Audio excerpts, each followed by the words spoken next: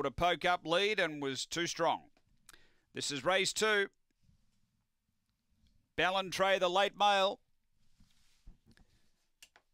We've got 240 for Fantastic Raven. Light on. We're ready here. This is race 2. Away. Speed coming from Corborn Cooper, crosses down, headed off by Fantastic Raven.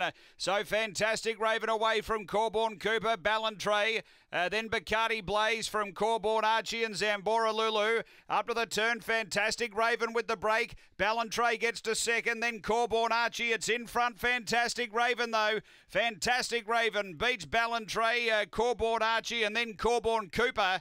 Next is Zambora Lulu and Bacardi Blaze. The time here is around 22:40.